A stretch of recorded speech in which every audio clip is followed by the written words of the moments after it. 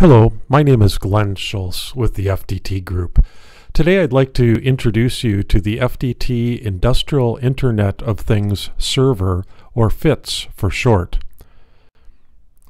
Here you see the FDT architecture as it exists in standalone, like desktop type applications. There's two primary components. One is the DTM. This represents the physical devices in the industrial automation network. And the second component is the FRAME application that hosts these DTMs. Typically, the FRAME application also serves as a higher level application for things such as asset management, maintenance management systems, configuration systems, and so on. This architecture is widely deployed around the world. There's hundreds of thousands of frames installed, and tens of millions of DTMs have been shipped to support these types of applications. If you take the frame and essentially divide it in half through the middle of the frame application, you then get the architecture for our client server version. Here, part of that frame application is installed on the client computer, and the other part is installed on the server computer. You notice the DTM is normally divided into two parts. The bottom part is the business logic for the DTM, and the upper part is the user interface for the DTM. So in this configuration, the user interface is installed on the client computers, and the business logic resides on the server computers. Any number of clients can then connect to this server computer, so you get a multi-user application with FDT. We do not specify from a standards perspective how the two parts of the frame application should communicate with one another.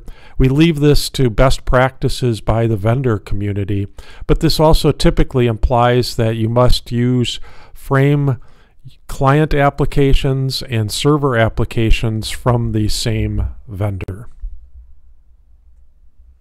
If we take that frame business logic and the DTM business logic, this becomes the core of our FITS architecture.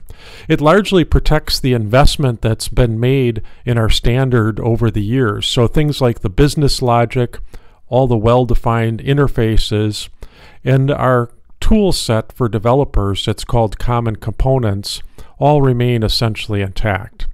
This architecture also allows it to be deployed in an operating system agnostic implementation, so you'll see that where we can use Android, iOS, and other types of clients with this architecture. And with the changing landscape of architectures, it's also notable that this allows this FITS server to be deployed in a cloud type application, or you can bring it nearer to the edge of the enterprise in fog applications. It of course could be installed as a local server within a facility, and it could also be run in a standalone application on a desktop, for instance. We surround this core with three primary components. On the left side we have OPC UA. Immediately to the right we have web services, and in the lower blue part is the control part of the application. So the web services supports things like browsers, apps, standalone applications, and anything that's capable of interfacing using web sockets. The OPC UA part of it allows broad enterprise integration. Information can be shared between higher level applications and any of the information that's available through the FITS architecture. On the control side, this is how we control to the industrial automation networks and the devices that are attached to that. And again, this connectivity remains intact no matter how this server is deployed. So whether it's directly connected to the industrial internet, whether it's connected in the fog, whether it's up in the cloud, or whether it's a standalone application, the connectivity remains intact. We retain all the features that FDT is well known for nesting or tunneling through all the different networks, and it'll continue to support the more than 16 control networks and growing that it supports today.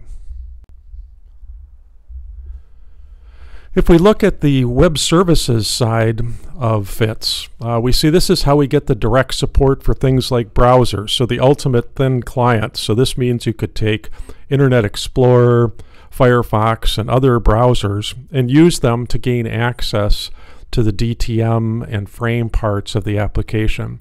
But you could also use it to write custom apps, and I'll give you an example of that shortly.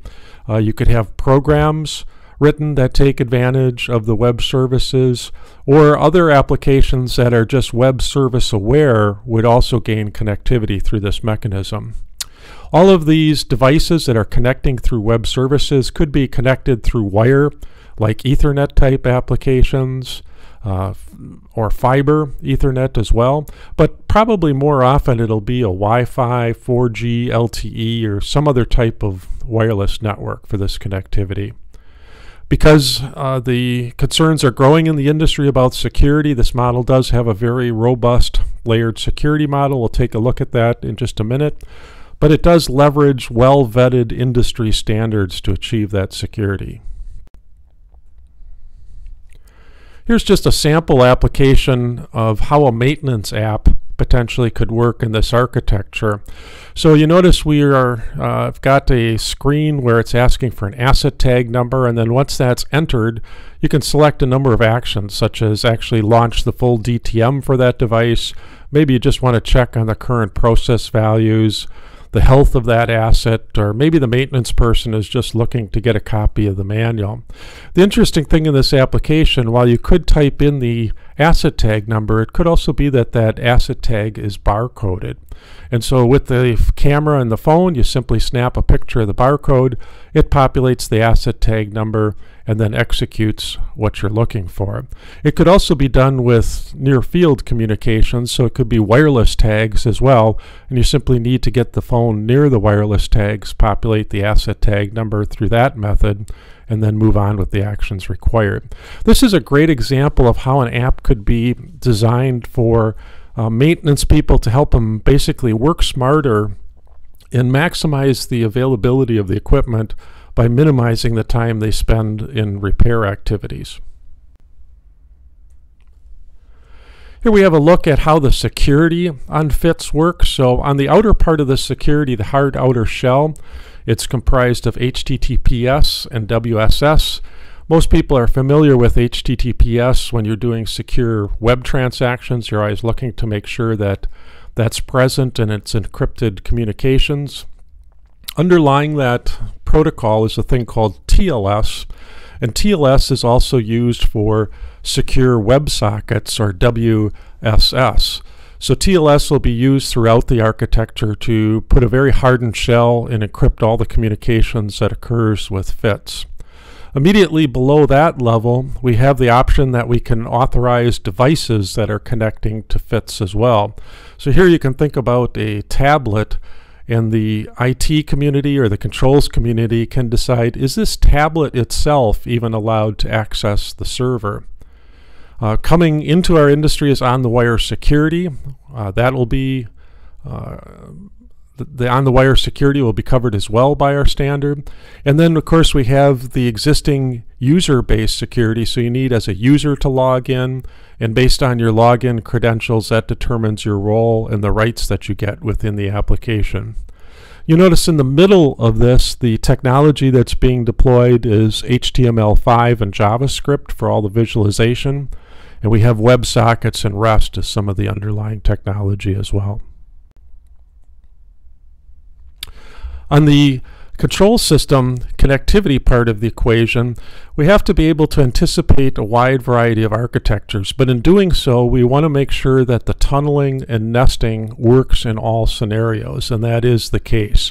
So we can still accommodate traditional direct connections where the industrial automation network is directly connected to the server, but we can also accommodate secure remote connections. So in the case of a more extreme remote connection, such as a cloud architecture, where, as you see in the diagram here, it has to connect to a number of control networks, it can do that in a variety of ways. A class of devices that's starting to take form in the IIoT world is a thing called an edge device.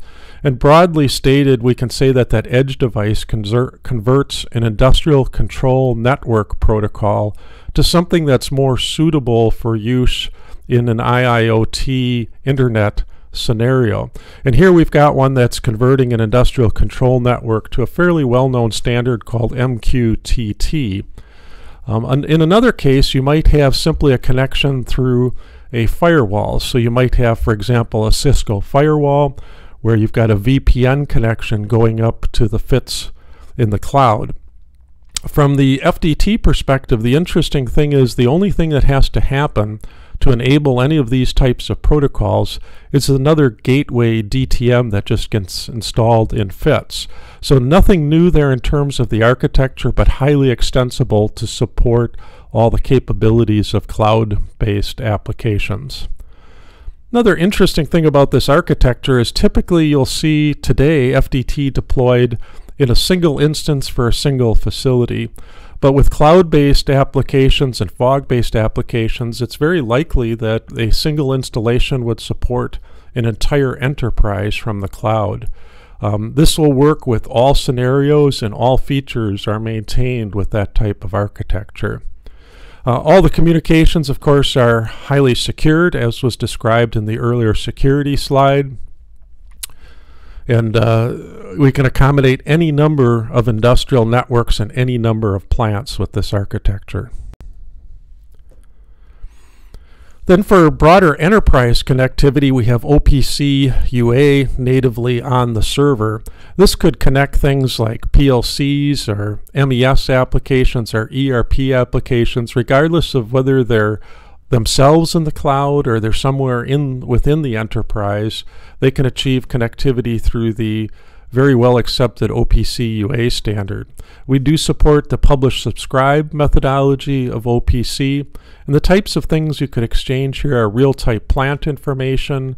You could inquire asset health or availability, or you could also browse or catalog the plant topology, either a logical or physical view of that plant topology.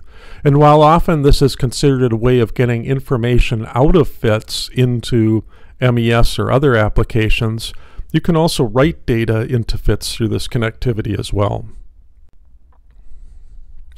So here you have a view of the connected enterprise, basically using all of these components to get a broader scope. So on the upper right, you see that we have a web browser accessing the FITs application, and we could then view DTMs and other activities through that.